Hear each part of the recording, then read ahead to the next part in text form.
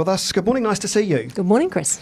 I know the Canterbury Employers Chamber of Commerce hosted a lunch with the Prime Minister last week. I guess what I want to know, and from the benefit of the audience, some take-homes from that. There's been some issues about ongoing taxes. There's often that school of thought that Labour's not business-friendly. What was your take-home from what the Prime Minister was yarning about? We certainly did host the Prime Minister last week. In fact, we had close to 700 members from the Chamber attend the luncheon, which was great. And that in itself reflected the level of interest that the business community has in what the government are currently working on. So there's a huge amount of stuff that she covered, obviously, in the presentation last week. A lot of it was around, I guess, trying to outline the year ahead for the government. And what we are hoping to see from the year ahead is actually some certainty around some of the working group outcomes that the government have been working on for the last year. Well, there's been a lot of working groups, haven't there? When the Prime Minister left, what were the business community telling you? What were your members telling you? Did they feel a sense of relief, anxiety, slightly anxious? What are they genuinely telling you? Look, there was some really good things that came out of her address. The first one was her, I guess, restating the government's commitment to Christchurch and the rebuild. And so, there is a bit of a sense that Christchurch has disappeared off the radar a little bit the further north you go. So to hear the Prime Minister actually restate their commitment to ensuring the momentum continues with our rebuild was really positive. So that was certainly one takeout.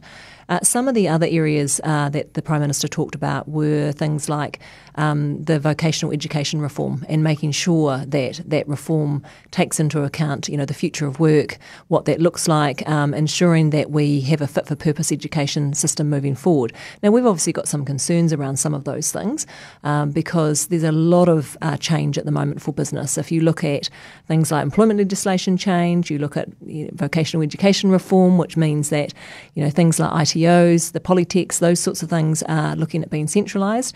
All of those things create a level of uncertainty. And, while by and large the Chamber and their members are not against looking at reviewing and reforms, to do all of this all at once has created a little bit of uncertainty. So now, that's an interesting word that does tend to pop up time and time again, is that uncertainty, and that's not good for business confidence. Is that the reaction that your members are telling you, that it's steady as she goes, but they want more certainty as to what's happening with all these working groups, all these types of things that are sort of bubbling away? Yeah, absolutely. And I think also making sure that there is collaboration with the business community on some of those things, not at the end of those working groups, but actually throughout that process, so that government, when they're working on some of these changes, understand some of the unintended consequences that can often not be thought of if some of these changes are being done in isolation from the business community. So the Chamber's role in all of that is to advocate on behalf of businesses, to actually share what we're hearing from our business community with some of those working groups. So for example, I sit on the Government Small Business Council, and that group is specifically around how can we make sure that small business are given the right level of support, that government act as enablers for small business rather than put barriers up. And that's what they need to be doing, because small business, we rely on them. It's part of the backbone of this country. Leeann Watson from the Canterbury Employers Chamber of Commerce, always nice to see you.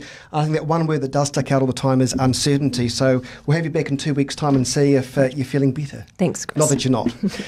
It is News Talks a Beat.